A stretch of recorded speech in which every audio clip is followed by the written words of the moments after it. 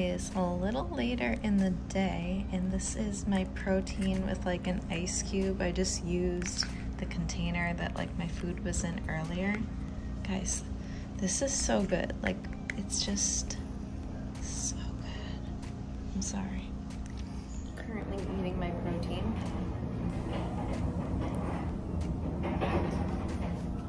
I love this flavor, but I'm excited to try new flavors like the French toast one. It's on my list. Here's a little of my meal prep this week. I have tofu, sweet potato, arugula, cucumber, and tempeh. Of course, I have my supplements and my vanilla protein powder. Yep.